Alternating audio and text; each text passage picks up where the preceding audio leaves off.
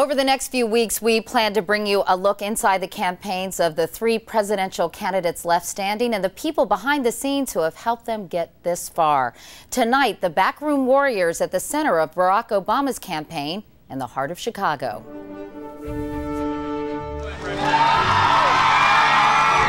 First, there's the candidate. It's very different than many campaigns that I've seen. Then there's the strategist behind the candidate. And the campaign manager who leads a 24/7 political operation with one goal: winning the presidency.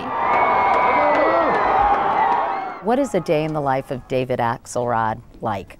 You know, life is a cascade of phone calls. I think it's a different place than when I went there. Emails, meetings. We have a few more that we're going to roll out over the next few days. It's kind of a series of rolling conversations. Rewrite that as a more generic. All day long, and between us and the candidate. You ready to rock and roll? There we go. All right. Between us and the states and between the staff here. Tomorrow he'll be in Muncie, and then he's here in Chicago. Constant conversations that take place between Central Command in Chicago and what's known as the Bubble, an army of traveling press and campaign staffers who on this day were touring the next battleground state of Indiana. The whole road show out there is her production. That is tough, huh? It's the production of everyone over yeah, here. You have a whole team. We do. What's the most challenging part of doing this? I think the most challenging part is making sure that Barack gets home to see his family. How has the press been? It's been great. I mean, you know, there's long days and people are tired sometimes, but you got to move them around. There's a lot of logistics because we're all over the place. You know, planes, buses, meals. The speeches are crafted by a 26-year-old wordsmith and his equally youthful deputies. His voice is always in my head when I'm writing, just to make sure it jives with what he wants to say. They said our sights were set too high. What is Ted Sorensen's influence on this campaign?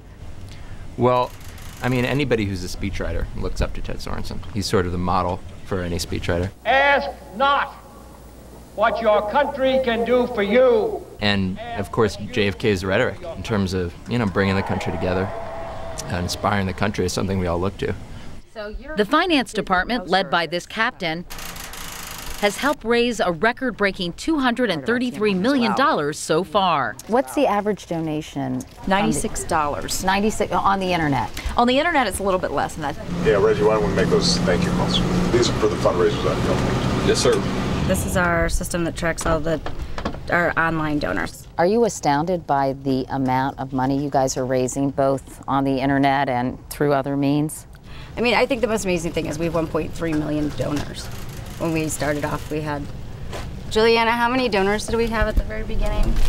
At the very beginning, I think we had a database of 20,000. We just really need what he said about the press. Then there's the press operation, answering questions from reporters, trying to tamp down any controversy, in constant contact with the road, while trying to make sure the message of the day survives. We do our best to return everybody's calls, but if we're not calling back within the hour, you know why, we're probably buried. You look like you're about 12, pretty much like everyone else here in this office. And I'm the oldest one out here at 32, so. When a meeting adjourns, it looks like classes are out on a college campus. Most of these staffers are in their 20s. What is your background? What did you do before this? I worked for Senator Evan Bayh when he was thinking about running for president. Were you mad that Evan Bayh became a Hillary supporter? I respected his decision. What did this used to be?